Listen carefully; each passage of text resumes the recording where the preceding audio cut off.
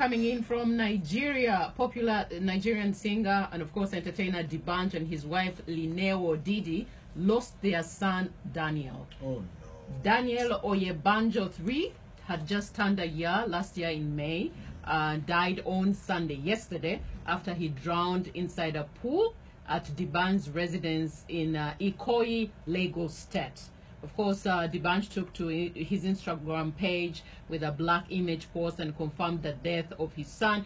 He wasn't around. He was at the BET Awards when this happened. And he put the caption on his social media page saying, "Trying times, but my God is always and forever faithful." Of course, you have so many other celebrities came to his page just to, you know, to say condolences. You have official Idiba, that is Two-Face Idiba. And then also Anita Fabiola, who is from here, who is known to be close to D'banj, also came out to say, "I'm really saddened by this.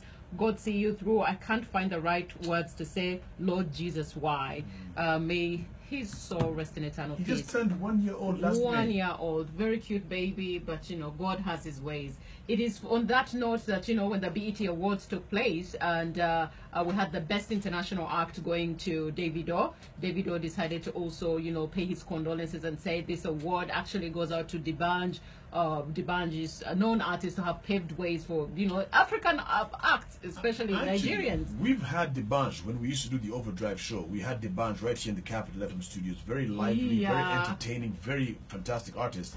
So our hearts and our condolences do go out to him and his family as well in this very trying time. Yeah, so there you have it, the best international act. BET came to Africa because you had competition from UK and some other countries. South Africa, UK, you name it, Nigeria. Yeah, but Nigeria ended up winning. So Davido, congratulations to you. And in his own words, this is him accepting his speech.